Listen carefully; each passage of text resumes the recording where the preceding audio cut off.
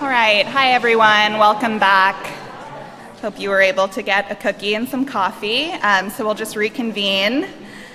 And I'm delighted to welcome you to our third and final panel titled Future Provocations. My name is Yinshi Lerman-Tan. I'm Associate Curator of American Art here at the Huntington, and it's really an honor to be here with all of you, colleagues, and also with a number of my own mentors who have been presenting and speaking today, including Marcy Kwan and Jeff Chang, who will be on the upcoming panel. As an art historian, I would like to introduce this panel to you through two images. So you're seeing here on the left a color lithograph by the Hawaiian-born Japanese-American abstract expressionist Tetsuo Ochikubo.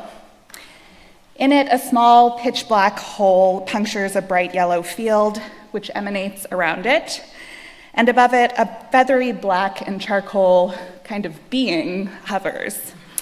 And on the right, you may, if anyone's a Pacific Northwestie or a Seattleite, you may recognize this sculpture by Isamu Noguchi, his monumental black granite sculpture called Black Sun, which was installed in Volunteer Park in 1969, and it actually remains there near the city's Asian Art Museum.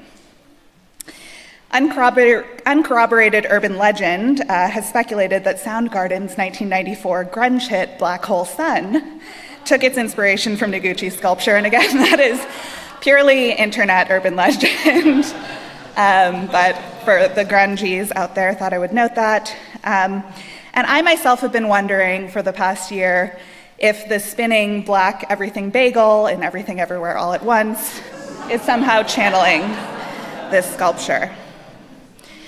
So I use these two artworks to pose the central question of this particular panel, which is, how can we imagine Asian American futures?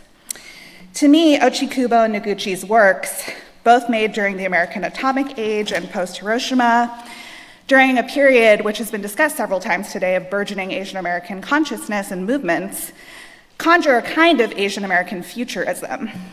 Made in a moment of yellow power supporting black power, these works perhaps take a page from the tenets of Afrofuturism, building on Sun Ra's call that space is the place, to ask whether there is an Asian outer spatial imaginary that could inform how we dream and also how we organize political movements here on planet Earth. So we've asked the members of this panel a kind of difficult question, but they're all leaders in their fields of law, policy, design, and culture. And we've asked them to present a provocation or a kind of meditation, a shorter presentation about the future of Asian America and California and beyond from their respective areas of expertise. So after a short provocation by each panelist, we're going to have a discussion about Asian American political futures, electoral futures, and also cultural imagination, possibilities, and narratives. And we really invite participation from the audience in this section, so feel free to raise your hands and actively kind of engage with members of the panel.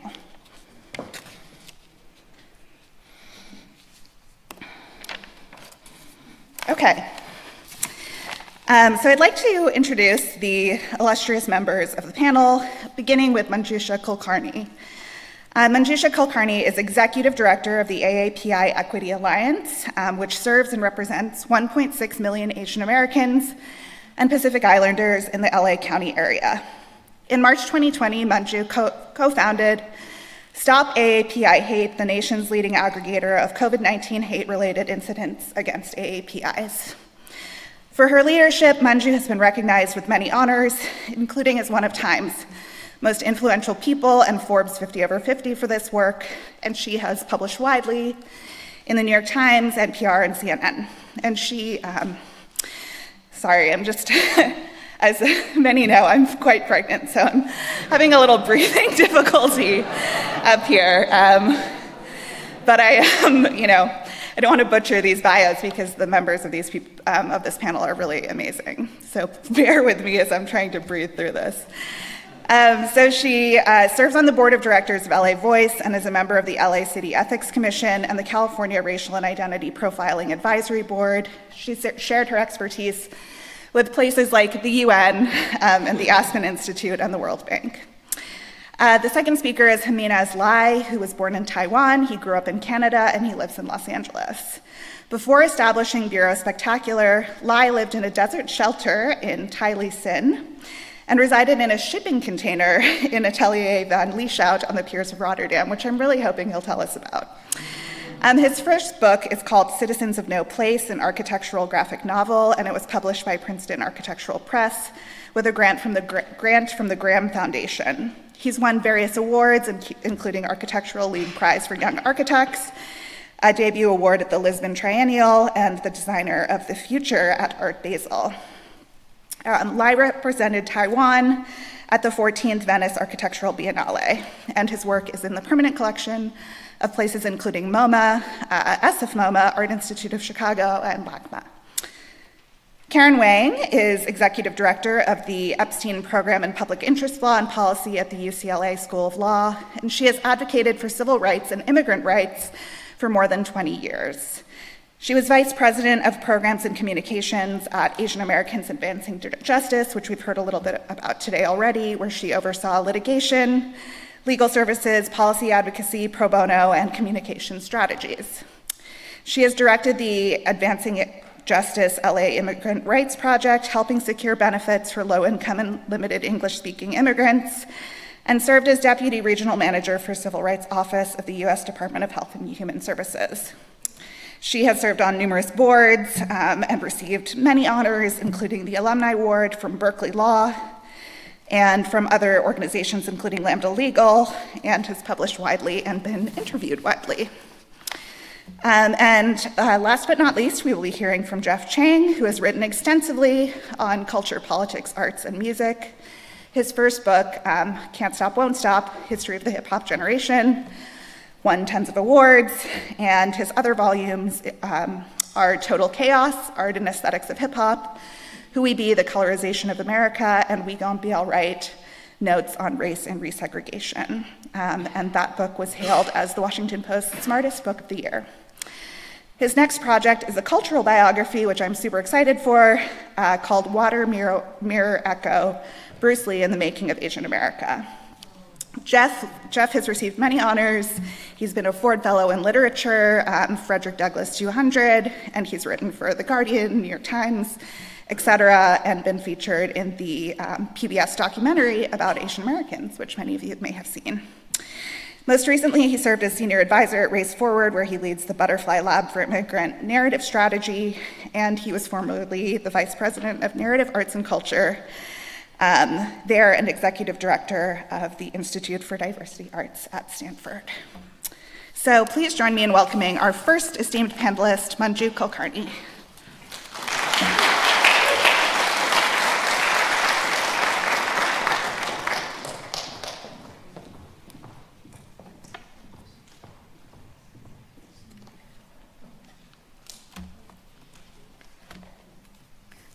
Good afternoon, everyone. And thank you to Yinshi for that generous and kind introduction, and to the Huntington for inviting me to participate in this wonderful day of conversation and to really be alongside so many thought leaders, Jeff, Jimenez, and Karin, whom I've known for a long time, really leaders in this space who've had among the most thoughtful approaches to what our communities have experienced.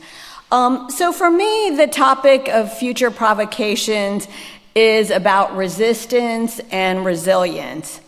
How are Asian Americans and Pacific Islanders responding to hate? And in order to understand and answer that question, we need to know what our communities have experienced.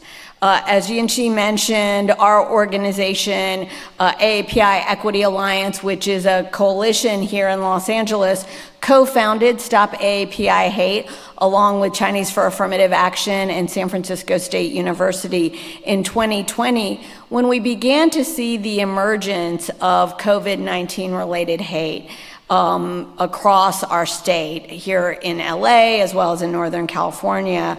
And so we set up the website, the reporting center, and within just a few weeks, we got several hundred incident reports. And you see here, 3 of these are direct quotes from individuals who've reported to us. The first on the top being a case of workplace discrimination. The next one here, a case of physical assault. Over here on the right-hand corner, an adult child reporting what his elderly parents experienced in their own neighborhood. And then this one here on the left is really how we started our work, which is a child in Los Angeles at a LA Unified School was physically attacked and verbally assaulted on the schoolyard in early February, before there was a single confirmed case of COVID-19 in Southern California. Another child approached him and said, "Hey, you're a COVID carrier, go back to China." He was not Chinese American, and he reflexively said, "I'm not Chinese." And when he said that, he was punched in the face and head 20 times. And so we immediately got into action. We worked with the family to make sure their needs were being addressed. And we also then held a press conference with local leaders to say that we would not tolerate this behavior. As I mentioned, within a few weeks, we got several hundred incident reports. And now, through 2 years, we've received over 11,000 from all 50 states and the District of Columbia. And you see some of the key sort of indicators about the data. 60% of those who've reported to us are women. So it appears, at least from our data, that they are bearing quite a bit of the brunt of anti-Asian hate. Also youth in significant numbers and seniors. And what we see also is that about 70+% take place in those spaces that are open to the public, parks, streets, as well as businesses. And so, when we think of and delve into the data, right, what's the who, what's the what, and what's the where? So we see that, and in fact, I apologize that we couldn't include all the data in terms of ethnicities, while a large number are East Asian and specifically Chinese, Korean, and Japanese American. Also Southeast Asian, Korean, and Vietnamese as well, Filipino and Vietnamese have experienced it in significant numbers. Even South Asians have reported to Stop AAPI Hate, about 2% or so, and Pacific Islanders also have experienced hate that looks similar to East and Southeast Asians. When we think of the what, it is largely verbal harassment, though we know that there also are a number of physical assaults, civil rights violations, as well as avoidance and shunning. And then finally, the where. I mentioned just now that it's in all of those public spaces.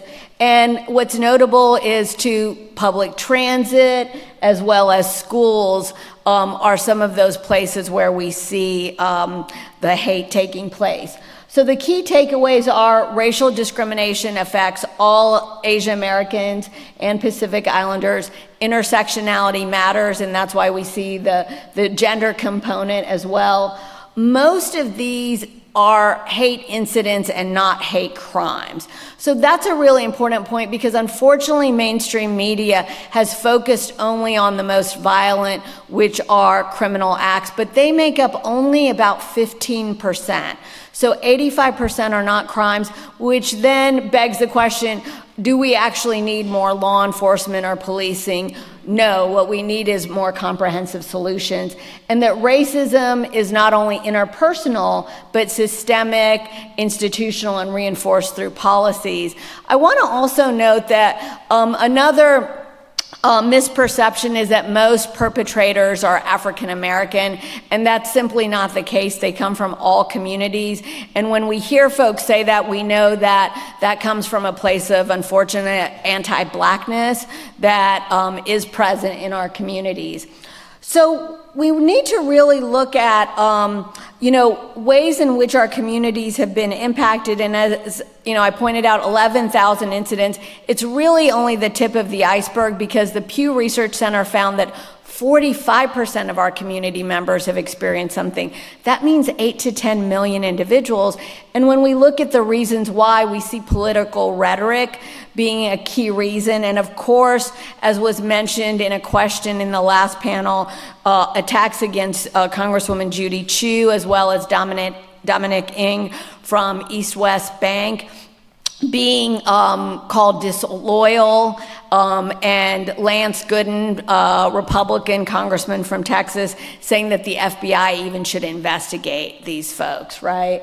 We also know that policies drive much of the hate, and so mass deportations of Southeast Asians, programs like the China Initiative, the 9/11 surveillance and profiling of South Asians, and what it has led to really is what we found in a report we call the blame game, that 1 in 5 of the incidents reported to us include this kind of scapegoating, right? So around public health, we saw that back in the days of the bubonic plague, where Chinese Americans were blamed for the disease, national security, and of course then the Japanese incarceration and 9/11 profiling, and economic insecurity and anxiety, which we know happened with the horrible beating death of Vincent Chin.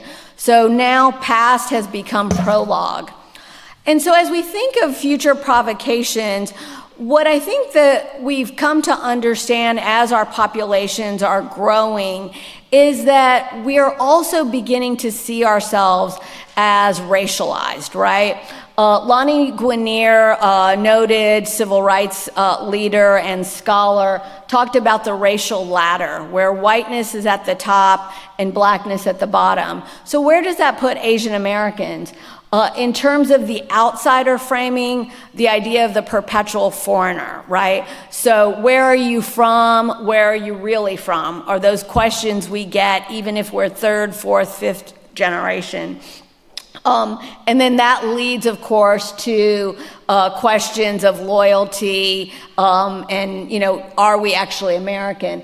And then, of course, the model minority myth. And I just want to take a quick second to describe this. How many folks have heard of the model minority myth?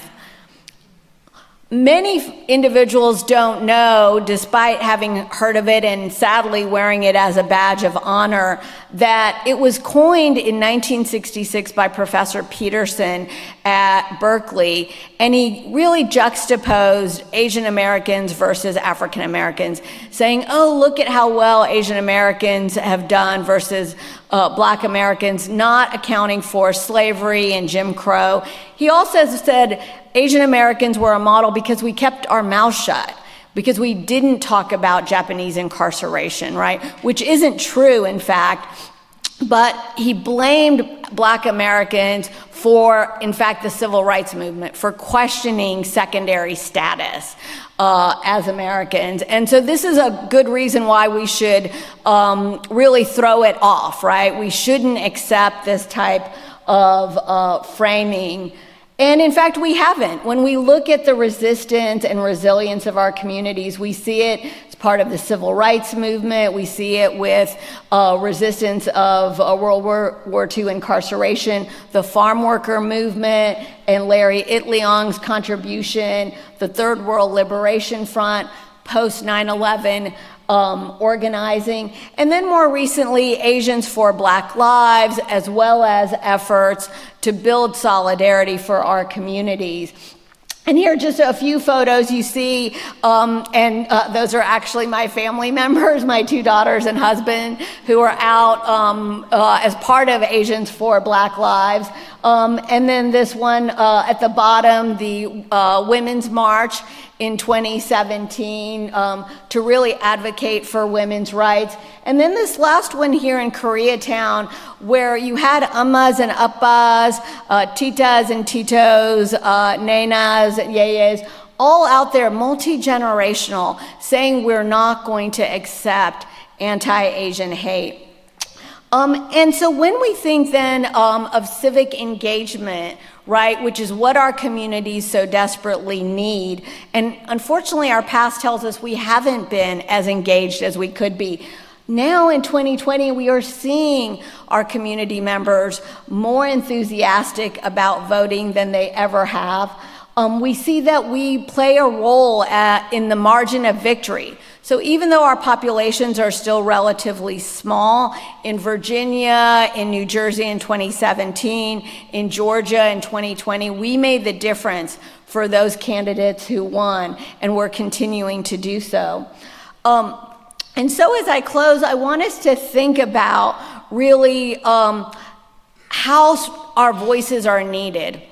I dare say that what we are seeing is really the advent of authoritarian fascism in America today.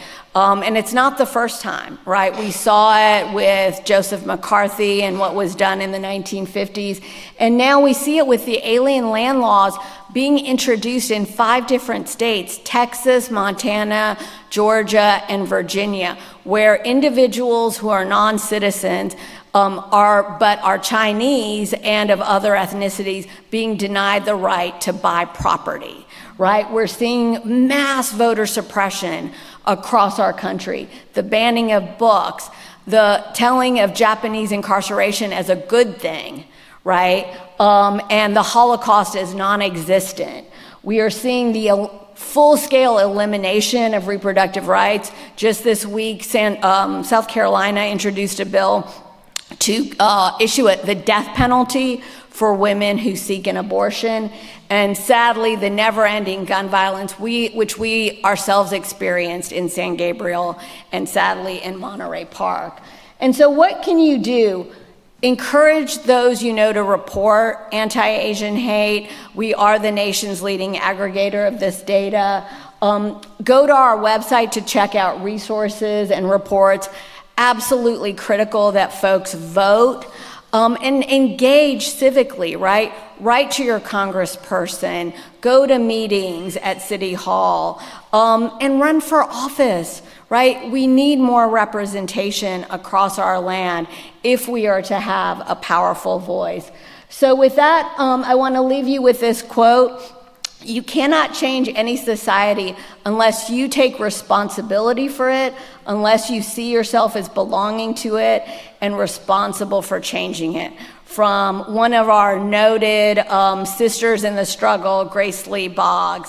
So I look forward to your questions at the end. Thank you again for inviting me to speak today.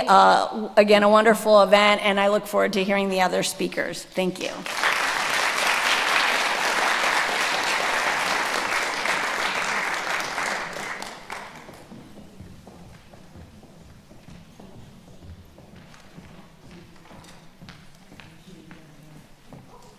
Hello, what's up everybody? Jimenez here. What a great honor to be here with you all, and I really loved today's presentations. It was just so riveting. It got me thinking about so many things. I mean, so for example, during Wendy's talk, I think I was almost brought to tears. And, or, you know, early on when Gordon was talking, I was just thinking about the idea that, you know, let's say physical muscles that represent the hardware of modernization gets the Trotsky treatment erased so that the representation of history is through the minds of the people who are making, who are not a part of the, let's say, muscles. Or later on when Jane was talking, I kept thinking, later, I even asked her about it, you know, it made me wonder, while I'm not surprised if Homer Simpson would have voted for Trump, I wonder about Ned Flanders.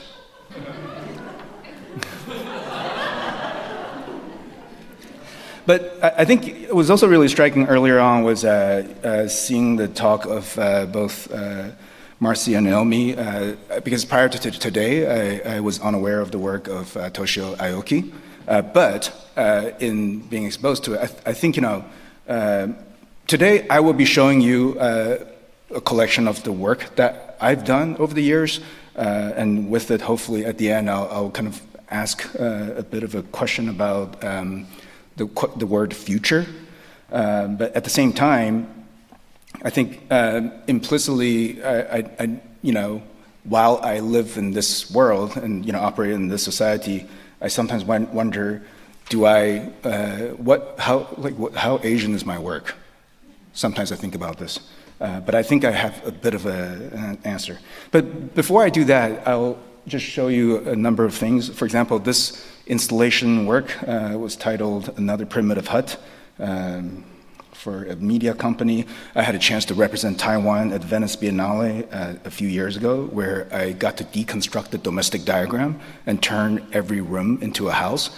So the interiority of the house was more of an interior urbanism, and each house got turned into a character, right? So the living room was a character, the bathroom was a character, and so forth. The range of the things I've done, I wear very many hats. I teach at USC, but I also design, yes, things that look like buildings, but things also appear to be more like objects, including this lamp called Scribble, which luckily was collected by LACMA, or other installation art proposals, such as this proposal to build at MoMA PS1 to hang a bunch of pools, Californian pools. MoMA PS1. But although the Californian pools were never built, I got to hang a bunch of pool-like objects at Coachella. So this was a few years ago. I got to construct this project called the Tower of 12 Stories at Coachella. And, the composite nature of, let's say, adding buildings to buildings, building buildings between buildings, adding buildings behind buildings, or within buildings. I think there's maybe implied referentiality to the types of work I do, and it could be also because, as an Asian, I always wanted to be a good student and, just make sure I read my references all the time. So even in these kinds of building proposals that we've done in the past, for the people who know the references, they'll find it, right? Like it's kind of like embedding Easter eggs within even architecture, like embedding Easter eggs even within architecture. But speaking of Easter eggs and architecture, I want to maybe dwell on these two images a little bit. It might be surprising that as a person trained in architecture, my first publication was actually a graphic novel. I drew a whole comic book. Manga was such a big part of my childhood. I read, so many different varieties of comics throughout my childhood to a point where the way in which I saw the world, it was as though the whole world was a deconstructed comic book, including the computer that's in front of me, the screen that's in front of me, the televisions that are around me, the advertisements, the billboards, the facades, the windows, all of which are comics. Sometimes they are literally articulated graphically as though they are, design comics, but sometimes it is just a door, a portal into somebody else's life. So cartoons about architecture was this first, type of work, and manga as a way of thinking might have been, but that also meant that cartoon was the medium and architecture was the subject matter. But later on, I started grappling with the other side of the spectrum, which is cartoonish architecture, where architecture is the medium. I'm drawing plans, sections, site plans, but the sensibility is cartoonish, right? I remember I had a chance to present this work in front of Denise Scott Brown, who's a really important architect, and she did ask, did you study calligraphy? I didn't know how to answer that, but maybe I just read a lot of comics and people who drew and were influenced, such as Toshio Aoki. And I think, I'm not going to dwell on any of these things. I'm just going to fly through them because of time. These are just a number of things that I've built over the years. including this piece, which was recently completed, well, it was temporary installation in front of the City Hall at Grant Park. And I had a chance to collaborate with a musician where we treated this thing more as an oversized instrument. So the cavity above the structure that you're seeing, we embedded an amplifier so that people can whisper their sorrows into the structure, and it gets distorted into nonsense. And that's the inside of this confession booth. And I think both Naomi and Marcy briefly touched on the yokai culture, which may have influenced the Japanese mythology culture, which may have influenced later on what became manga, right? But I've always thought of architecture as the creatures in themselves. And so more recently, this is weird that we get hired to do this type of stuff. We were hired to kind of design some AR, VR creatures that walk along Grand Avenue. And so this is somebody who's kind of taking our creatures into the virtual world. But in terms of deconstructing comics and storyboards, more recent design work that we've been doing, we've been looking at houses as comics, right? Like if you were to think of slices of life as slices of comic stories and you piece them back together, I'm happy to report that some of these things are actually getting built under construction, which is great. This is the last slide, and it's a slide about a murder mystery. But, again, why would a person who study architecture do all this? Why would I wear so many hats? I even write for TV episodes these days. But maybe the thing I want to say about the quote-unquote the word future is that the design education, especially architecture, is a multimedia education. And just because we design buildings doesn't mean we don't think about how to speculate upon the world. And I think it's a really appropriate way to channel wherever you're from. In my case, I'm proud to be an Asian person, and there are times that inadvertently I see these kinds of deep-seated Asian influences conveyed in these ways. All right, thank you very much.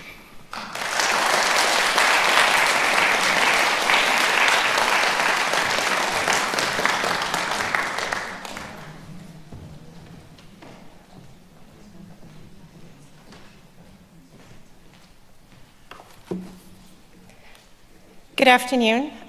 Can you see me? I'm having a hard time. I think you really do need a stool here. There's been a few of us that can't quite see over the podium. I'm Karin Wang. I'm really delighted to be here. Thank you to the Huntington for inviting me. I actually realize almost everybody here has written a book or is coming out with a book, and I feel like I might be the token doesn't have a book coming out person, so thank you for giving me that slot. I am just going to say a few things because I know we want to pivot to having a conversation with each other and with all of you. And so I'll just say I actually only have a couple of slides, and I'm a little embarrassed. I think I actually have like the PowerPoint template. So I really admire my colleagues who have put out such beautiful slides. But I have a couple of points I wanted to make. And the irony when I was putting this together is I am actually not at all a numbers person. I am terrible with numbers, and I went to law school for a reason because I wanted to kind of work with words and not numbers. But I have numbers to share today because I think they illustrate a dichotomy that I want to kind of talk about with respect to the Asian American community at this moment. And it's going to touch on some of what we've already heard about in this panel today and earlier today. The first set of numbers actually picks up a lot of what Manju actually talked about just a few minutes ago. And I highlight these numbers because I think that we are in a moment of kind of a widespread moment of racialization for many Asian Americans. And she talked about this a little bit. I really liked the chart that she showed, with white on top and black on the bottom, whiteness and blackness, and then kind of the insider-outsider, and where do Asian Americans fall in that. As non-Western, non-Europeans living in a predominantly Western European society, Asian Americans often have a moment, some point in our life when we realize that we are racialized. For those of us that are born or raised here, sometimes that doesn't come immediately. And that where we finally grapple with the fact that we're not the majority, we're not white, that we are forever, perpetually foreign. It happens at different times. For me, it actually took place, I have lived in LA area now for longer than anywhere else that I've lived. But I think where you grow up has such a fundamental impact on you that if I'm asked, I always identify as being, from the Midwest. So my parents were immigrants from Taiwan, and they ended up, unfortunately for me, in Indiana, which is where I spent most of my childhood, in a small town where people actually, it was a small city, not really a small town, but people would ask me things like, "Are you Mexican?" They just didn't know what to make of me as an immigrant child. My parents were from Taiwan. This is in the 1970s in Indiana, and then they moved to suburban Chicago, which, to be quite honest, was actually not that much better. It wasn't Chicago. It was like the far west suburbs. And so for me, my moment of racialization took place in college when I went to University of Illinois in Urbana-Champaign, and for those of you familiar with the colleges here, the Asian American community now looks a little bit more like it does at a place like UCLA or Irvine. Back then, there were a lot of Asian American students, but it was nothing like it is in California. But for me, as a child that grew up in Indiana, it was remarkable that, I met other Asian Americans, other second-gen, first-gen Asian Americans for the first time. And the moment for me of realizing who I was and what I was when we brought a filmmaker named Renee Tajima-Pena, that some of you may know. She works and teaches here at UCLA as well. She made a documentary called Who Killed Vincent Chin? And we heard Vincent Chin referenced earlier this morning. This documentary about this kind of watershed hate crime against an Asian American in the early 1980s was made into a documentary that she co-made, and we brought her to talk about it. And I remember sitting, I remember very little about college, but I remember sitting in this dark room watching this film and really having light bulbs, like an electric shock, go off for me, and realizing as I watched the story unfold of a Chinese American mistaken for a Japanese American, and then he lost his life. He was clubbed to death, by two white auto workers, because of his perceived race or ethnicity and his being Asian. That it really kind of crystallized for me all these things I felt as an Asian American growing up in white middle America, where I faced daily microaggressions, where people would write things like Jap and Chink in my middle school yearbook, and at the time I had no way to understand what that meant. My parents were immigrants; they didn't know what that was, and I knew it didn't feel quite right, but I couldn't quite articulate what this was. And so for me, watching that film and being able to kind of understand this could have been me, this could have been my parent, could have been someone in my family. It really opened a door for me to understand that this is actually how I want to spend my life, is to work on these issues of justice around race. And it was that moment of kind of understanding my race and my place in this society. And so I bring this up because that was the moment for me, but I think what was interesting in spring of 2020, I was working at UCLA at the time, and I was not actually working explicitly in an Asian American space right now, but starting to see all the hate that was unfolding and being reported in the news. And that actually, I think I was observing, what seemed like a moment of understanding our racial space as Asian Americans for many Asian Americans who, up until these last few years, may not have really had to grapple with that. And so I included a few numbers here, some of which you already heard from Manju, like the 11,467, incidents reported in a 2-year time. A couple other things that have jumped out at me over the last few years, and I think these are underreported numbers, is, some studies say 1 in 3, some say 1 in 5, but a large number of Asian Americans in the last few years have said they have been experiencing discrimination or anti-Asian harassment for the first time. The chart that's here actually talks, Manju referenced, there's a distinction between incidents and crimes. Even if you look at anti-Asian hate crimes, which is activity that actually breaks a law and moves into the area of criminal activity, that is highly undercounted. That's always been an issue. I think that's why Stop AAPI Hate and others now collect incidents more broadly. But even if you look at just hate crimes, that spiked. And this is data, I think, from the Center for the Study of Hate and Extremism. Symposium at Cal State University San Bernardino. They do a lot of great work tracking hate. It jumped 150% at a time when hate crimes overall were going down. So hate crimes against Asian Americans skyrocketed when hate was actually plateauing. So I feel like it's important to recognize that this moment in the last few years has been a moment of kind of racial awakening, or understanding of our racialization as Asian Americans. The dichotomy I wanted to mention, and I'm just going to talk about two, these are examples, so not so much to pick on these, but I work in the law, my sister and brother-in-law are in medicine, a lot of my friends are, so these are two I'm very familiar with, and I bring up this idea of privilege, because at the same time that we are being racialized and targeted for violence and hate, we have to recognize that Asian Americans are also occupying important spaces of privilege. The two charts here, and I tried to show, like the yellow highlights show where Asian Americans are situated in these two professions. In law on the left, that's the, somewhere here there's a, sorry. Okay, I don't know if the laser is working, but the chart on the left is the legal profession, which I'll explain in a second. The chart on the right is the medical profession.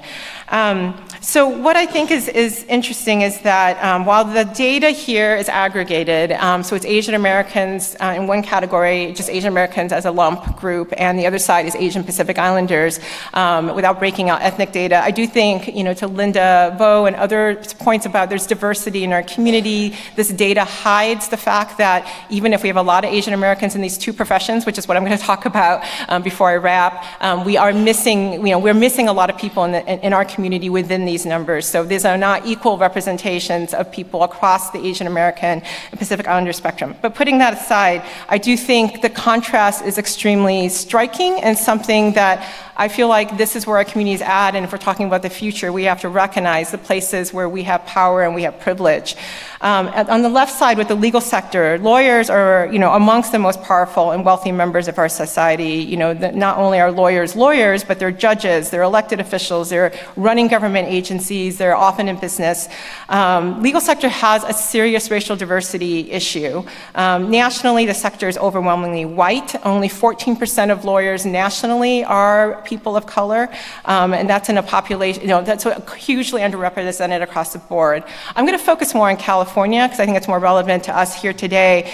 California is better in terms of our diversity. Our California lawyers are about 1/3, 32%, coming from different communities of color, and that we're a more racially diverse state, so that you would expect California to be better than the national average. California is about 60% people of color, 37% white, so it's still not equal representation, but it is better than the national numbers. But the reason I put the chart I put here up is because California, 32% of California lawyer people of color. The largest group by far is that top bar, and that's Asian Americans. And even though if you look at the top, Asian Americans have plateaued, there have been several studies coming out. Asian Americans, for whatever reason, were going to law school in droves around the time I started going, and then it plateaued over the last few years. But we're still the largest group. When people say, oh, the legal profession is becoming more racially diverse, we have to recognize as Asian Americans that we are occupying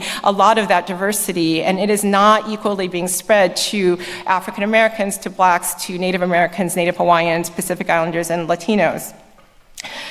So I think it's important to recognize that. And you can't see that, I realize that you can't see the full chart, but Asians are the top, and the next few categories down are, I think, multiracial, Hispanic, multiracial, and black. Those are the four lines that you can see on top. For medicine, I think this is maybe less surprising because there are a lot of stereotypes about Asians, especially East Asians, South Asians being in the field of medicine. But I do think it's important to highlight this is another sector that is economically and socially advantaged in our society. And there are improvements in the number of people of color in medicine. Right now at the national level, 62% of doctors are white. In California, there's actually a lot of doctors who declined to give their race. It's actually 18%, but a very large percentage are white. The largest is I think it's 34%, 33%. The next largest is Asian, Pacific Islander, 32%. And this is compared to 6% of Latino, 3% Black. Both of those populations hugely underrepresented. So again, when we talk about diversity in one of our most powerful and highly respected professions, yes, it is becoming more racially diverse over time, but it's actually Asian Americans who are taking up a lot of that space. So I'm going to end because I'm getting my time's up sign. I swore I practiced this and I swore it was less than 10 minutes.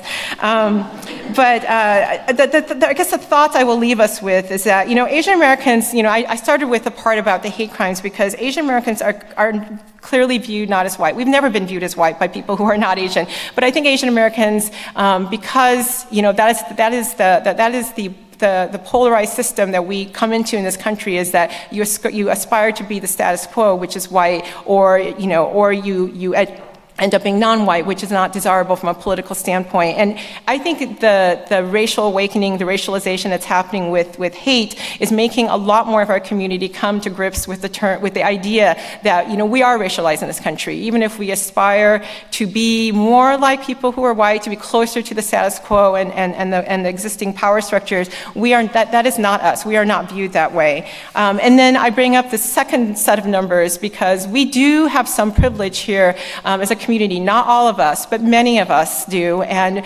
I guess the provocation for the future is as we move forward as Asian Americans, how are we going to think of ourselves in terms of where we sit in the American kind of racial landscape? Are we going to continue to strive to be part of the status quo, or are we going to say we have a moment and perhaps some ability and power to be able to say, what, we are actually part of this larger set of communities of color. We have come into this country and been able to access these professions because of the civil rights movement, because of our Black brothers and sisters who broke down the immigration barriers that kept us out for decades. What are we going to do to use our positions of racial privilege in some of these places where we have it and be able to move forward and advance, racial justice and equity for not just Asian Americans, but for other communities of color as well. And so I welcome hearing from my co-panelists and from all of you after this. Thank you.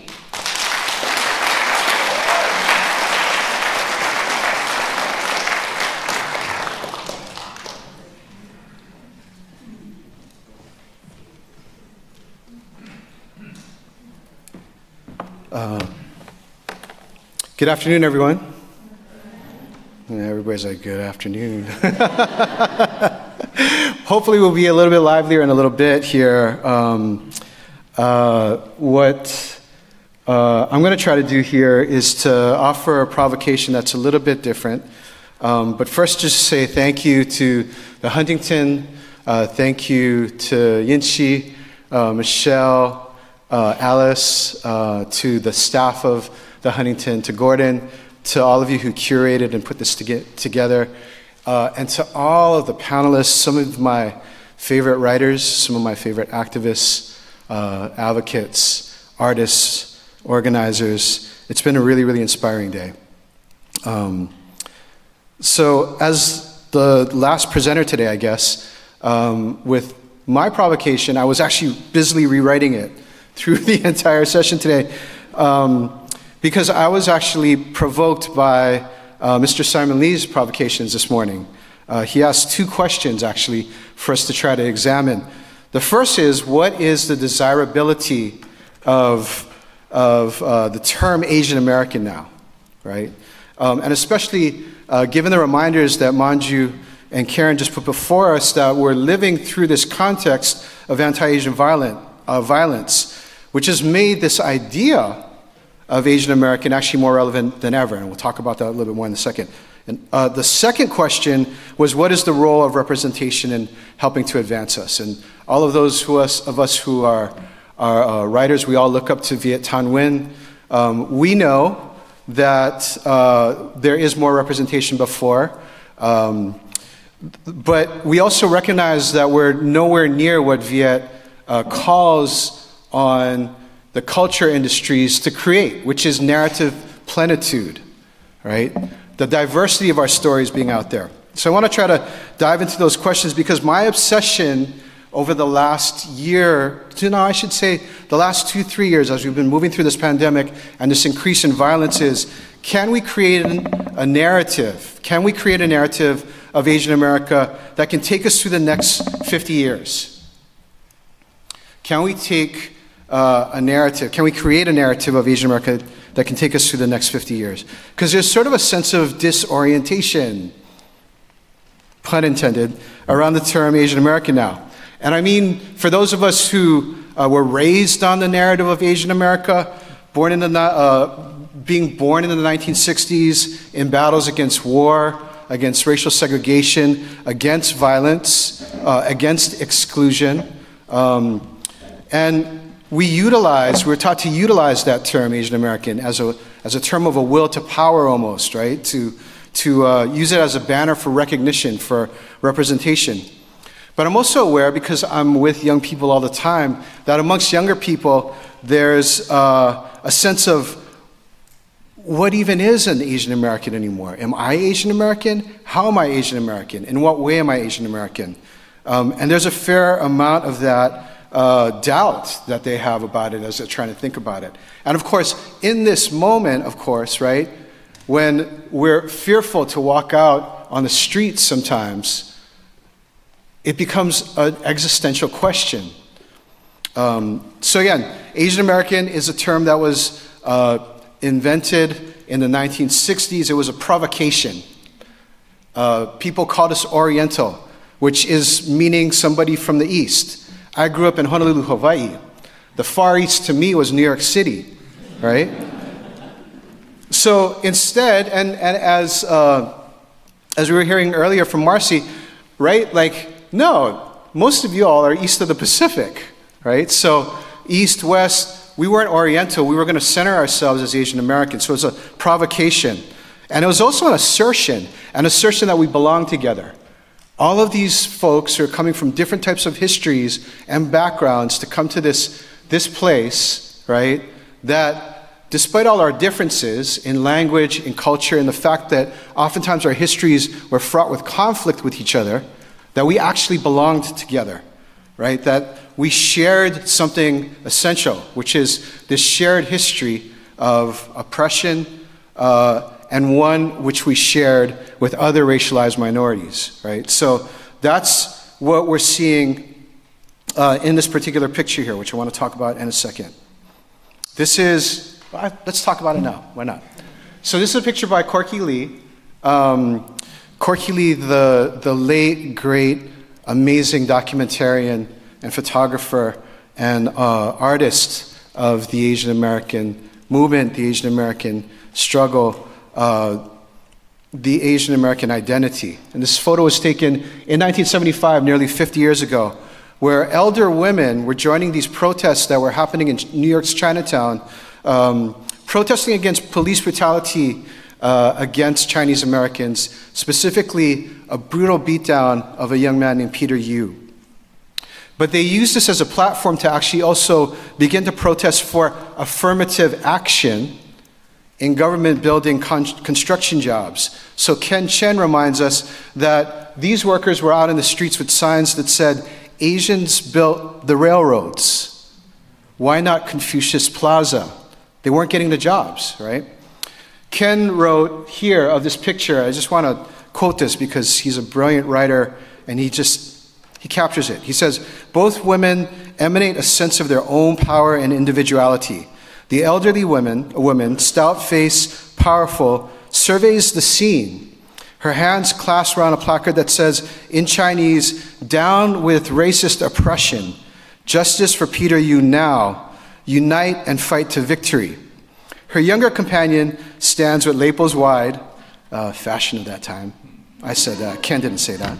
Her glance angled and her leg cocked out, a posture I associate for some reason with the 70s. Her sign says in English, minorities unite, fight for democratic rights. And this has been the narrative that's driven many of us. It's been driving us to have this incredible outpouring that's lasted more than 50 years of creative energy, the building of an infrastructure of social service and civil rights organizations, the building of cultural institutions, of community centers, of film festivals, of writing groups, of art workers, right, coming together. The need for representation, but the need also to be able to name ourselves, to tell our stories to each other, to continue to build this narrative of Asian America. But also to be able to build so that we can move towards material gain, right? So the movement for the expansion of rights, to remove barriers of discrimination, to move us all towards political representation, towards real equity. Something that Karin's second slide actually has us question. Now, however, of course, in part due to the same trends that Jane talked about earlier in terms of migration and immigration, the notion of Asian American feels the burden of containing an impossibly massive diversity, right? A bewildering diversity. And the breadth of our class, geographic, gender, social, historical, and also now, perhaps, because we're still mostly on the left side of the column, political positions. Our identities are vastly different. Our day-to-day realities are vastly different. Conflicts and fissures that were already there are intensifying sometimes. There's new ones. Asian Americans are the most diverse of all racial groups in all categories, and to put a finer point on it, the most internally stratified. So when Viet asks for narrative plenitude, it doesn't only seem as if it's a call to the white-dominated culture industries and social institutions. It is. But it also seems like he's asking for narrative plenitude for us as a way for us to actually make sense, better sense, of the full diversity of our stories. But at the same time, violence is bringing us all back together. And let's, for the last time today, check out this idea of mistaken identity, right? Mistaken identity. Vincent Chin was killed because he was Japanese. You have young folks, Manju was talking about being mistaken for Chinese, right? As Linda Vo mentioned, Vietnamese folks are being told to go back to China. But it's not that the violence makes us all Chinese. The violence makes us all Asian American. So when we say stop Asian hate, stop anti-Asian violence, we can call this a negative narrative. A negative narrative meaning we're saying stop, no more of this, right? Which we have to do. We have to say stop racism, stop these harms that are happening to us. But this narrative also has its limits. There's a danger that we actually lose people to the fears, right? That if the only thing that unites us as Asian Americans is stopping the violence, how do we actually then call them to think of Asian American in a positive type of sense? We actually become susceptible to losing people to their fears, right? Their fears of violence, their fears of with the Harvard admissions case, their fears of falling, right? Falling behind. And this is a narrative landscape and a cultural moment where fear is what gets amplified. That's what the algorithms amplify. That's what the intensity of the moment amplifies. Fear is what gets amplified. And what this creates is what the writer An Chang calls Asian pessimism. And it shows up in this sort of Asian uberales type of cry of the anti-affirmative action forces, who are actually working to resegregate K through 12 and higher education and cut off educational opportunity to black and brown people. It shows up in the nihilistic, toxic masculinist tendencies and aesthetics of the politics of internet groups like the men's right Asian groups. It shows up in pro-punishment, pro-carceral politics of many Asian Americans. The problem is that the narratives that address fear can also do the work of amplifying more fear, and that then makes us more isolated. So when we ask what kind of narrative of Asian American can help us meet the challenges that we now face and propel us into the next 50 years, what we're also asking is there a positive narrative of Asian America that can bring us together? That's about what we're for. That's about what values we stand for, right? One that we can co-create, one that folks feel drawn to, one that folks feel joy out of, that they want to join, that will increase solidarity with others who are feeling pain instead of increasing harm to them. So, enter Everything Everywhere All at Once, which actually is a great description of Asian American identity at this very point in time, right? Narrative plenitude all in one movie. So what's offered is this idea of the multiverse as a primary experience of immigrants and the descendants of immigrants, right? The choices that are made, the paths that are not taking, but also this bewildering diversity that we have to talk about, right? How do we make sense of all this, right? And the biggest threat to this, the everything bagel of Asian American identity, is Asian American pessimism, which is represented by the character of the younger generation, whose name is Joy, which is what she's trying to find, but she can't. And so she turns into Jobu Tupaki, right? Who's somebody who is going to take us to total destruction. She's confused about identity. She doesn't have language or concepts to work through it. She's above all outraged. She's feeling neglected, excluded, isolated. She's always feeling threatened. And of all the Evelyns, of all the Michelle Yeohs, right, of all the Evelyns who can actually cure it, it's the failed Evelyn who can do that because she best understands what it means to lose, right? She's the one who can understand what it means to rectify the hurts and the harms and to reconcile. And so, my time's up. We'll talk about this some more. But just to say, how do we form this new narrative that's not just about saying no, but what do we say yes to? And what can we all say yes to, right? How can we recognize the harms that have been perpetrated against us and not re-harm others because of that, right? But how does that help us to think about what we might move to that can lift us all up together? All right, thank you.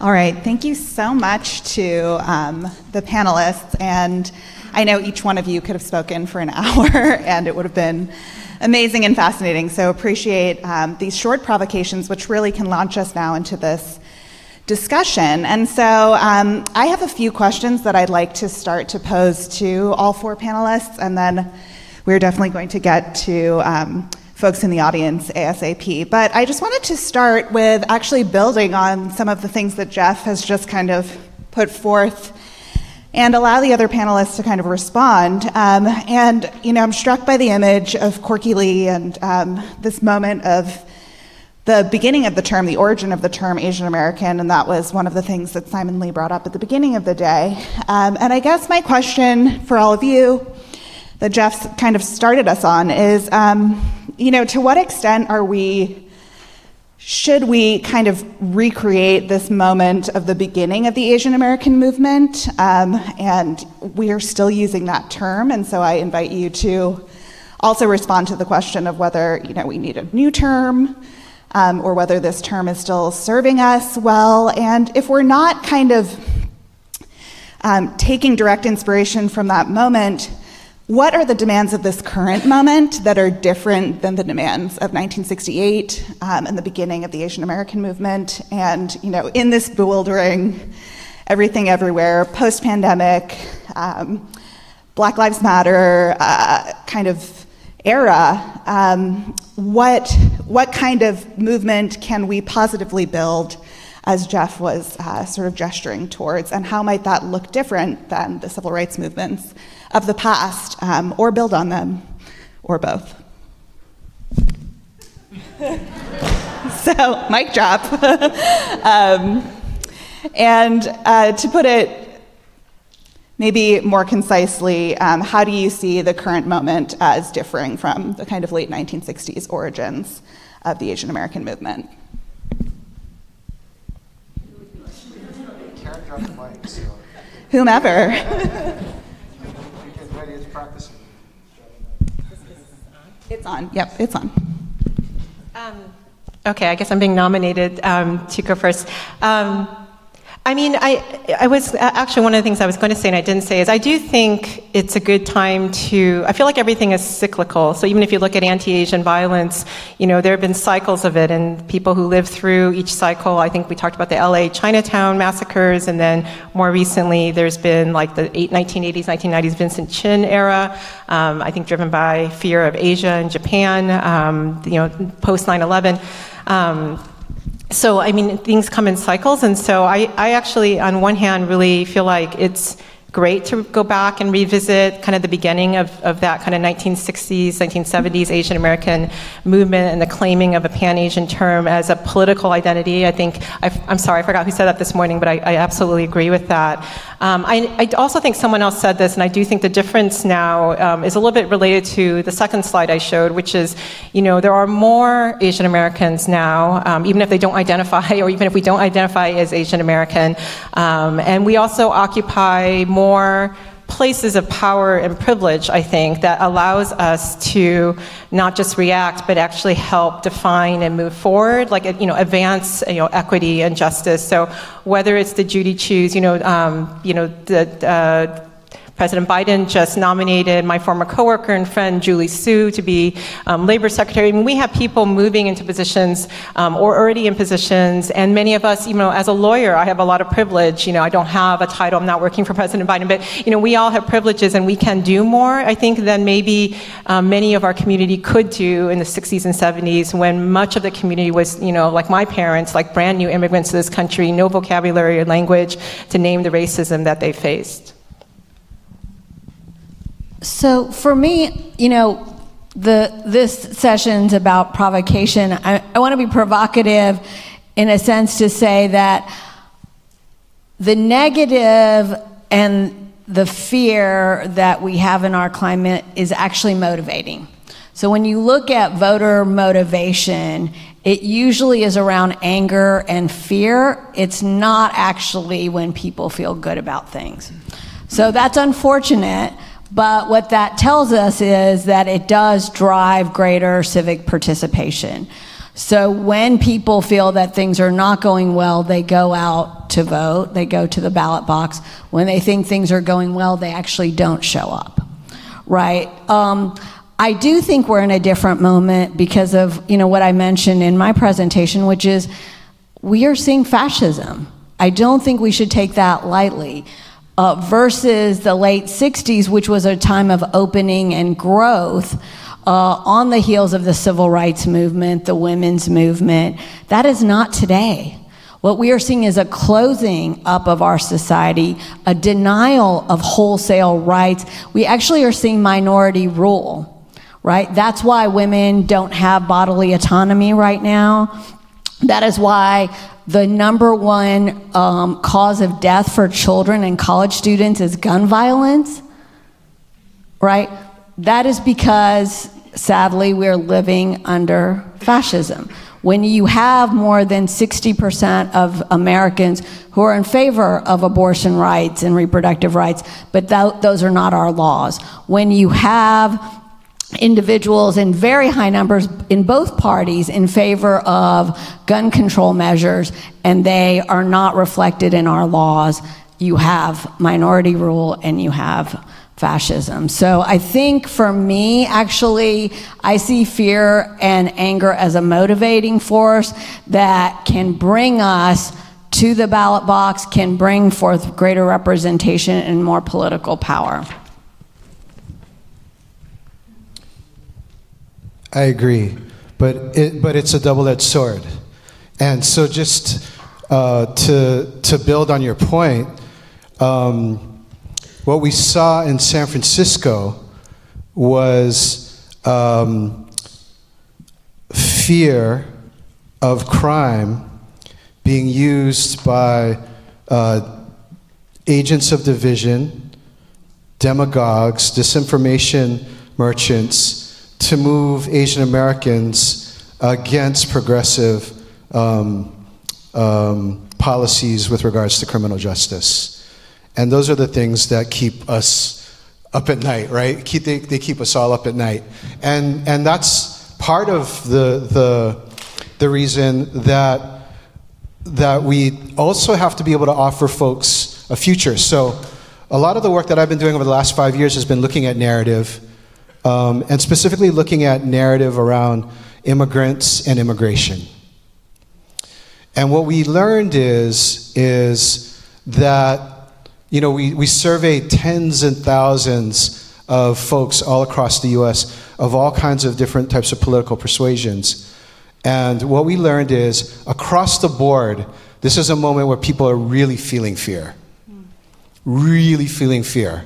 And certainly we've seen that in our presidential elections with these record turnouts, right? They're really feeling exhaustion, and they're really feeling anxiety.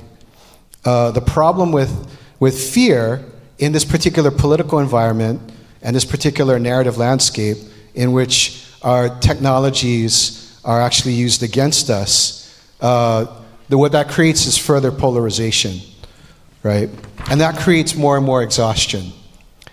But what we learned is we could put a lot of different narratives and messages out to folks, and you could actually win folks over if you address their fears first. So if you have a fear of change, like you're afraid that immigrants are going to come in and take your jobs, or that kind of thing, you're afraid of you're losing the values in your community, then you actually tailor your messages and your narrative to addressing those types of things. And then after you've done that, you offer them a future that they want to buy into, that they can see themselves in. And I have to say, it's not just white folks. It's a lot of Asian American folks. It's a lot of Latinx immigrants as well. It's a lot of black folks as well. We've seen the numbers in Florida and Texas, in brown areas, right, where they've swung hard to the right, and that has to do with fear. But if we can address people's fears and show them a future, so it has to be both. I think it has to be both the no and the yes, and I think that's what gets us there. And the question is, how do we build that yes? I think so. Thank you. I think it's really interesting to think about how we might toggle that Asian pessimism that you were mentioning and, you know, use this moment to mobilize politically, but then also kind of construct a vision for the future. And I know, Jeff, that you've said before in other contexts that there's that's part of the role of culture, is that this culture change kind of sometimes precedes or helps motivate a shift in policy or in organizing. So one thing I did want to kind of throw out to the panel, and Jimenez, maybe you might have a response to this, is just thinking about, you know, we have a very diverse panel here of folks across law and policy, but also kind of cultural history and architecture and design. And so throughout the presentations today, we've had people commenting on areas outside of necessarily their specific field. And so I'm interested to hear from you all in terms of how you think about the relationship between kind of law and policy and grassroots movements, institutional change, and then how it kind of interfaces with culture, imagination. I was really struck by in your presentation, Jimenez, and kind of the role of dreaming and things like film in helping us to do that.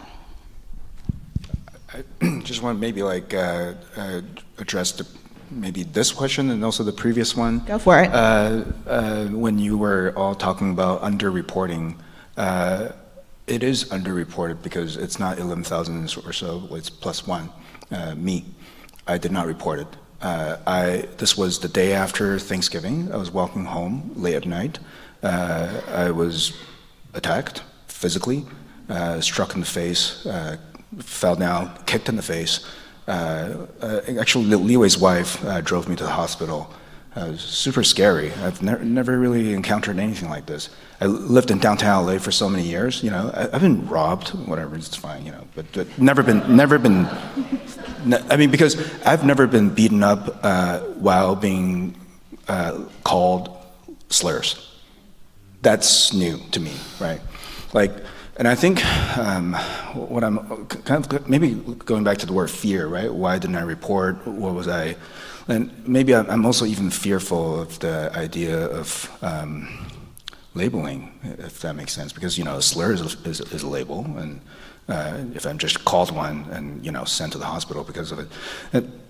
I remember some years ago, these kinds of things, in a conversation, I was asked, where are you really from, right? I said, architecture. That's where I'm really from. That's my identity.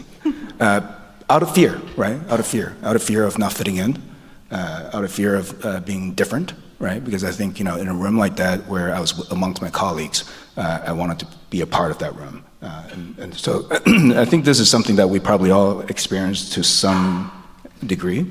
But yeah, I just want to, I think, with your parents, when you're talking about your parents, I can relate. So I remember, I'm first generation, right? I remember the day that I arrived not speaking anything, right? Like and I also was instructed to just let's say, don't stand out in either directions. That just, be a good average, but average better something. but I don't know. I think it's a type of fear that I think, unlike you guys, where I sense the courage in you all to be community leaders. Sometimes I wonder about my role in that. Right? Maybe I don't have one. But going back to the role of design and architecture. There's a book that I really love, so much so that it became the inspiration for the name of my office, which is Bureau Spectacular. Some years ago, I encountered a book titled On Bullshit by Harry G. Frankfurt, right?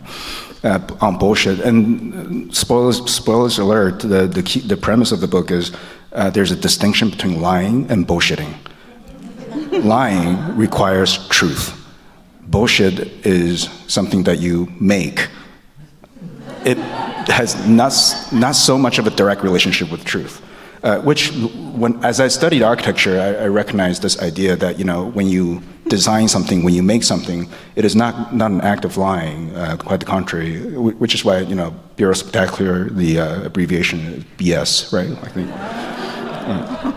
And so, the idea of imagination of the future, I feel like that's what every single architect, we all, the built environment it requires, the ability to speculate something that has not existed yet, right? So how does that tie to, so when you're asking about my profession and how that ties, because, if I were to think about my identity and, the ability to speculate and imagine and construct a future that is yet to be built, perhaps, it's important for me to also channel that part of me to speculate that way too. Can I ask him a question? Go for it. So, Jimenez, can you tell us a little bit more about, I was just really struck by the whispering structure. What? The whispering, the structure that you whisper. Oh, am I whispering? Yeah. Was that what it's called? The whispering? Oh, whispering, Yeah. Yeah. Can you tell us more about that? Yeah, so maybe many of you have seen this movie, In the Mood for Love. So the ending sequence Only of the best movie ever in the entire history of film, but yeah. Yeah, the ending sequence, there was a sorrowful, I guess, protagonist who whispered a secret into architecture and covered it with mud, right? And so that was really the source of yeah. But it's just so amazing because it's a piece that helps us think about how we transform our pain into something beautiful, even if it's on the back end, it doesn't sound like anything that's meaningful, but it's just beauty, right? Because the disinformation merchants and the demagogues are doing the opposite. They're taking whatever you whispered in there, and they're turning it around to figure out how to make money off of it and keep themselves in power. Can I add something? So I think it's really great you've had such diversity on this panel. I really felt like the underqualified, good kid who went to law school and didn't do the more interesting things. And so I bring that up because it's kind of a bigger answer to your question about, like how design or culture fits into the future of Asian America. I mean, I'm like, my generation was, my parents were post-1965, immigrants from Taiwan. I was second generation, didn't really know a lot of other Asian Americans that were not like me. And almost everybody I went to college with became, kind of the expected, like accountant or doctor or lawyer. I mean, we did the things that were safe. And I actually really wanted to be a writer. I really wanted to be, I did really want art class. My parents were like, oh, that's really great. That could be a hobby. Like you need to like study and get a real job. And so I think the fact that there are so many Asian Americans now, I guess from my perspective, like doing creative things is such an inspiration for me, because my kids, are 11 and they're coming later for the reception. I don't think they're here. They weren't too excited about the panel, sorry. But, they're only 11, they're only 5th grade. But I think the possibility, like, so to them, it won't be like it was to me, which was, I didn't actually think there were a lot of paths for me. I felt like Asian American, it was very naive, but I had immigrant parents who couldn't help me figure this out on my own. And, a lawyer actually seemed like a radical thing to do at the time, because, very few of my Asian American friends, 2nd gen, 1st gen, were actually going that way. They were mostly becoming doctors and engineers and going to work at Google and things like that. So I do think so that's one piece of, I think, this kind of how does creativity in the community fit into our future. I will just say also that one other thing really quickly is that, as a kind of law and policy person, one of the most meaningful campaigns and efforts I worked in was actually not an area that I have any expertise in. It was actually around something that I think Jane Hong mentioned earlier, but it was around fighting for marriage equality in California. It's an LGBTQ gay rights issue. I don't identify with that community. I identify as an ally, but as a civil rights activist, I got drawn in, and I spent a lot of time figuring out narrative and messaging, and how do we move Asian Americans who don't have vocabulary understanding as immigrants to understand gay rights, to supporting, their gay children, lesbian children, and their families. And narrative and storytelling was so important to that. That whole campaign only got to where it did because there was a change in how we told the stories, not so much, the law followed where the society shifted to, where media was covering the issue before the courts got there. Thank you. And yeah, it goes back to what you were saying at the beginning, also goes back to some of the things that came up earlier about, artists having day jobs and, someone like Aoki having to support himself in this economy of Orientalism in 19th century Pasadena, but also, having time to dream and do his own imaginative work. So I wanted to throw a question, maybe Manju, you can talk about some of the recent legislative actions that you've been trying to take with AAPI Equity Alliance, and kind of building on what Jimenez shared with us about this terrible experience in downtown LA. One of the questions that came up for me today, especially in the second panel, is thinking about urban space, and specifically the ethnoburb and our own kind of surrounding region of SGV and Monterey Park. And how, both the future of those urban spaces, but also how that interfaces, Manju, with some of the work that you have done aggregating these incidents, and that they often occur in public spaces or on public transportation. So I'd love to hear from anyone who wants to respond about kind of what do you see as the future of kind of urban space and suburban space as well for Asian American futures? That's a great question. I can start with some of the policies that we've put forth, and we've been really fortunate that 2 of the bills that we had as part of our No Place for Hate campaign in California passed and were signed by the governor, and they were to look at safety in public transit and racism in retail. So those were 2 of the pieces, right, I mentioned where we saw a lot of anti-Asian hate. And so what we chose to do with public transit is really to begin to sort of delineate, what are those things that make people feel safer, right? And we talked just earlier about fear and how can we sort of overcome fear in terms of public transit. And so part of that for us is not actually about law enforcement, but about other measures that make people feel safe, right? So gathering data on what it is that Asian Americans and all communities want when they take public transit. And, what we've already begun to find out is, it can mean just more lighting. It can mean more staff at public transit stations and stops and things like that. And so I think sort of having more comprehensive ideas of what safety looks like and building on ideas around, affordable, safe housing that's near transit, right?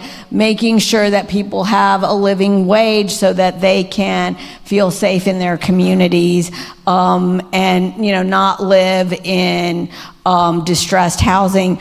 The second piece for us was around racism in retail. Oh, actually, before I say that, let me add, though, that it's not just public transit, actually, where our data shows that there's hate.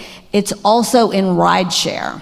So I've done a number of talks for ERG groups who've said, you know what, we don't take public transit now. We only take Uber and Lyft. And actually, there's a fair amount of data that shows that drivers are also exhibiting hate in either refusing service to Asian Americans or making comments when they're actually in the vehicle that cause especially women to feel very scared and try to get out of the car. Anyway, back to the racism in retail.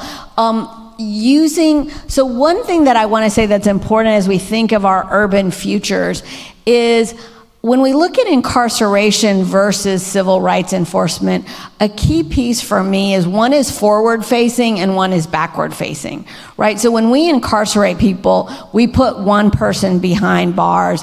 And guess what? There's not a single study that shows that that prevents future hate crimes. Not one study ever that shows that. But what we do know is when we have civil rights enforcement, especially against large companies, right? Walmarts of the world, Amazon, what you get often in the settlement or in the award from the Civil Rights Department of California, for example, is you get training, you get financial penalties on the business that motivate the business to change its behavior, right? And that's ultimately what we want, is we want a change in behavior across our country so that we get the future that we want to see, not only for urban spaces, but suburban and exurban and rural as well, right? That's great, and it sounds like, it's really interesting to hear that in tandem with what Jeff has worked on at the Immigrant Narrative Lab in terms of how do you actually produce changes in behavior, and there are different ways to do that, whether it's through culture and narrative and storytelling or through these other kinds of more policy embedded actions. So I know we're approaching running out of time, so I want to make sure that maybe we can bring the lights up, and folks who have questions for the panel, we'd love to hear from you. And there is a microphone going around, and if it doesn't reach you, speak loudly. Yes, go ahead. Sure. Thank you for today's opportunity. Thank you for all the speakers. This session is about future. AAPI equity speaker, you made a very good point. It's fascism. However, I think there is another danger, imminent danger we are facing. This country and the whole world is facing. It's the world peace. We are in danger. I'm a CPA, certified public accountant. I'm a CFO with several companies. I came to this country in 1987. I'm a citizen. We are sitting in this nice, warm. Think about Ukrainian people, 900 million people, refugee. Who caused this war? Our politicians are thinking about, here, our politicians fail to address one single issue. What's the root? How we ended up, we have a peace, world peace. And every day, both sides, of course, I condemn Russia invade Ukraine. We are facing another issue, it's a hot spot. It's now they are making embargoed semiconductor chips to China. If we have a war between Taiwan and China, it will be imminent of world peace. So I strongly think about it. We need to have our. Thank you. I hate to interrupt you, and I think we've gotten a good sense of some of the issues that you're raising for us, and let's go to another question in the back. Thank you very much. Thank you to all of the panelists for your terrific provocations and wonderful reflections. Jimenez's comment about the incident of extreme violence that he experienced, and then his reflection sort of on his place in all of basically in American society, brings up a question for me, and that is, what do you all see as kind of the place of non-citizen Asians going forward in the 50 years that Jeff refers to of the future of Asian America? For example, we have so many international students, at least prior to the pandemic. International students from China were on the rise. International students from all over Asia, the populations were on the rise. There are so many people who are not American citizens and yet make their careers here, to a certain extent make their lives here, but ultimately aren't really interested in being immigrants or becoming citizens. So I'm kind of curious if you might talk a little bit about really the future of Asians who might not necessarily identify as Asian American within the kind of future of this movement. I hope that made sense. I mean, I could start. I guess in terms of what this means for international students, I do worry because, you may have seen in my slides, there are a number of efforts to actually reduce the number of international students coming to the U.S. Marjorie Taylor Greene and others have proposed, even deporting all students or all sort of Chinese nationals. So I do think that there's cause for concern of this. And as I mentioned, the alien land laws, which are, a recreation of what we had here in California and 13 other states, preventing individuals from buying property, and those can be students, they can be LPRs and others. I think the real downside when we look at the issue that I keep bringing up around fascism, I mean, it's global, right? So it's not only what's happening here, it's happening in Hungary. We have, different aspects in China and India, two of the largest countries in the world. And I think what international students often did was that quiet diplomacy, right, is having them here to benefit us and having them also go back, right, to show the world that the United States has good ideas, we have a government that works, we believe in democracy and free speech. So I think those are some of the concerns I have globally, is what that means for efforts around the world to fight fascism. Can I add, I'm not sure this is responsive to the question, but just on this broader issue of the role of non-citizens and kind of the future of Asians in America. I mean, in the work that I used to do more than now, but, Asian American, I think for us was never, you know, in the Asian American civil rights work, it was never about being a citizen per se. So, I mean, part of this is just our laws are so horrendous for people who want to play by the rules and become citizens. You know, Manjusha touched on this, but people who want to immigrate here and do it correctly. You know, Asians have more undocumented people than most, I think, of us actually would expect. I mean, there are sizable numbers of undocumented. Many are visa overstays, right? Like we have the media image of border crossing as the undocumented, but you know, far more people overstay visas, like coming through airplanes or other ports of entry, including a lot of Asian immigrants. And so, you know, I think Asian Americans isn't synonymous with Asian American citizens, and I think movements in localities to do things like give non-citizen parents some say in school boards, for example, because their children are citizens and they're participating in the community are good things. I mean, I think a future for Asian Americans should be inclusive of, you know, the different immigration statuses that our, you know, mixed families may hold. Thank you. All right, any other burning questions out there? I have a quick comment, actually. I've enjoyed this panel. It's wonderful. I just want to commend Jimenez for your courage and vulnerability for sharing your story today. Thank you so much for that.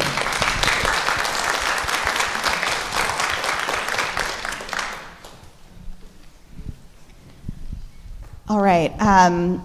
Well, thank you, everyone. I think we've run out of time, but one more.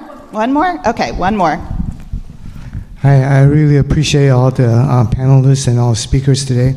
I'm just curious if one of the 6 congressmen who questioned Judy Chu's credibility were to invite you to their conference, how would you have presented the same information that you have shared with us today? Would you do anything differently? Or my question is, what does it take to bring about the most positive net gain toward true equality and true peace?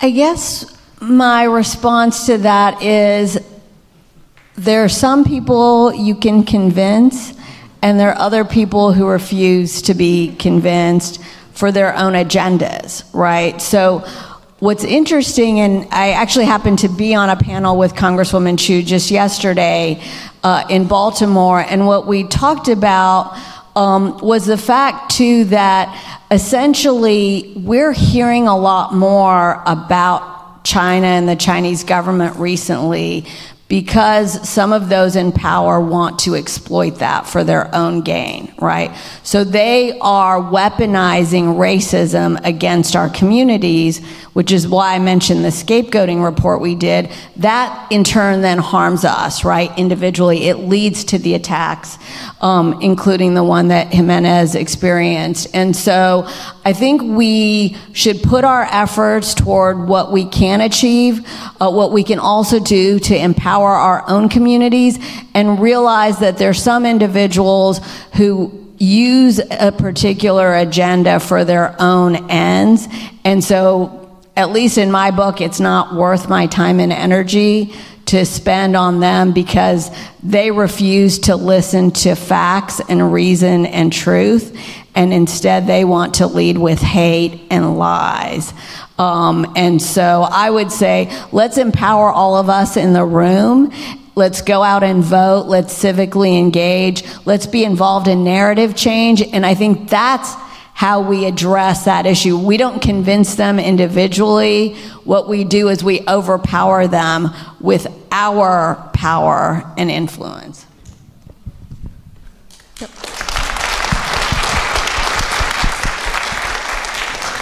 I deeply agree, and I also think that it's an opportunity for us to invite our friends to show how much they really are our friends. And what I mean by that is that during the last presidential campaign, what we did see were a lot of Democrats actually advertising very anti-Chinese person, not anti-China, but anti-Chinese advertisements.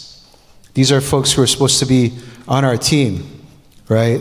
And so this is an opportunity for us to be able to say, well, hey, if you're going to go ahead and issue an executive order or to talk about anti-Asian violence, then, you should be checking your own house for the kinds of ads that you're putting out in Ohio, right? So I think that that's part of it, is we actually, as we're out there expressing our solidarity with other folks, we need to be able to invite them to be in solidarity with us as well. So, yeah.